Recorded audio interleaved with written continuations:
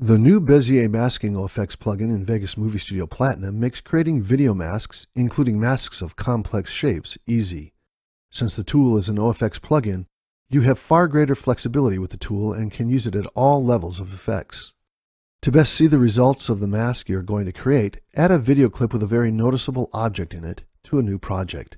Now find another video clip that looks very different from the clip you've just added, and add it directly below the first clip on a new track in the timeline. Click to place your timeline cursor within the events on the timeline.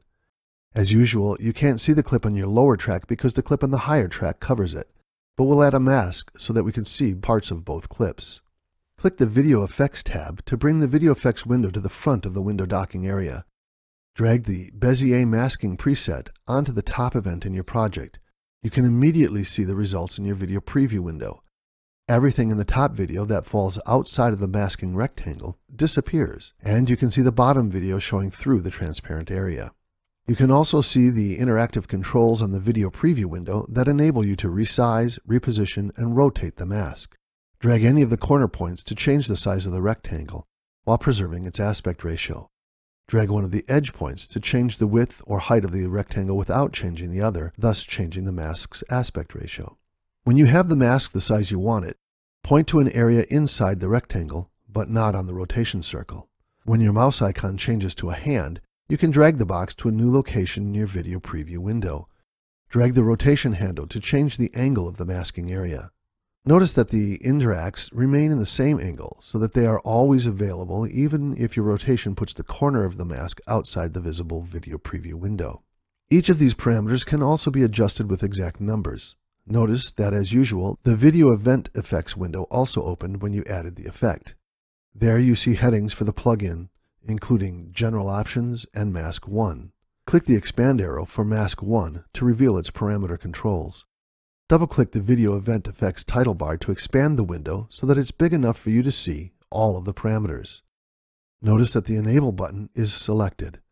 Deselect the Enable button to turn the mask off. This essentially masks out the entire video. Select the Enable 1 button to turn the mask back on.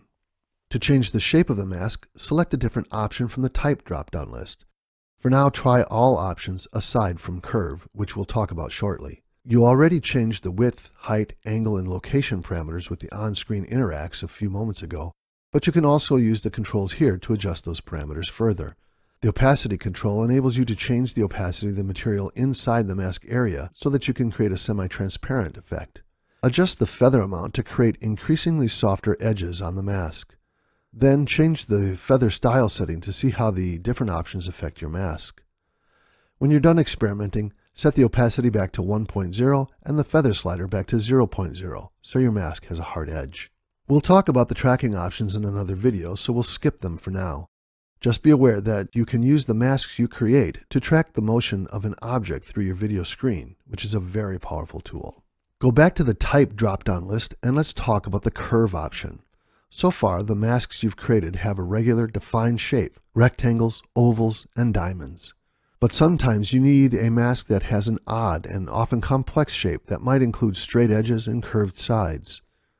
To create a mask like that, select Curve from the Type drop-down list. Notice that your mask disappears in the video preview window. That's to be expected because you still need to define your custom mask. To do that, you'll use a new set of tools that appear in the Video Effects dialog box, the Edit Mode checkbox and the Edit Tool drop-down list. Notice that the Edit Mode checkbox is already selected, so you are in Edit mode now. Also, the Edit tool is set to Add, so you are ready to start adding points to your custom mask. Move your mouse into the video preview window and notice that the mouse icon changes to a pen tip. Click in your video preview window to create a corner point. That's the first point in your new mask. Move to a different area in the video preview window and click again to add a second corner point. A line connects the 2 points and represents a border of the mask that you are creating. Now point to a new area, but this time click and drag your mouse. This creates a curve point. The point has 2 handles called tangents, and as you drag the handles, you adjust the shape of the curve between this new point and the previous point. You can create as many points as you want, and in this way, outline any shape in your video no matter how complex.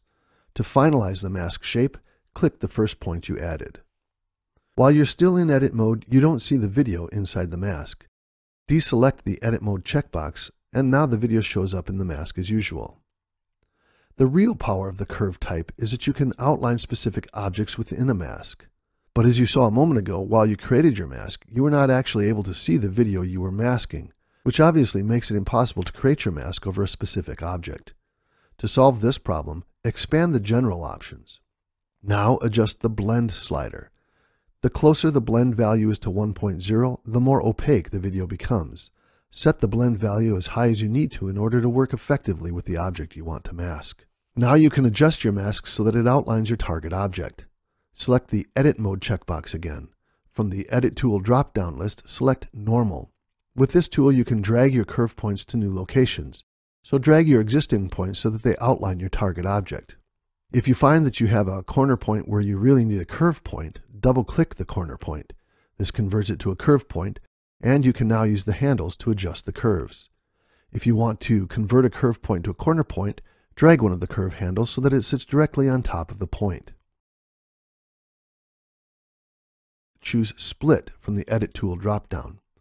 If you decide that you need to adjust one of the curve handles without adjusting the other curve handle, click the curve handle you want to adjust with the Split tool. Now you can adjust one without adjusting the other.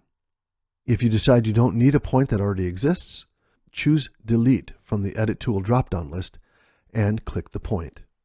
Once you've made all of the adjustments that you want to your curve, make sure to set the blend amount back to 0.0 so that your project doesn't render with an opaque setting, unless of course you want it to.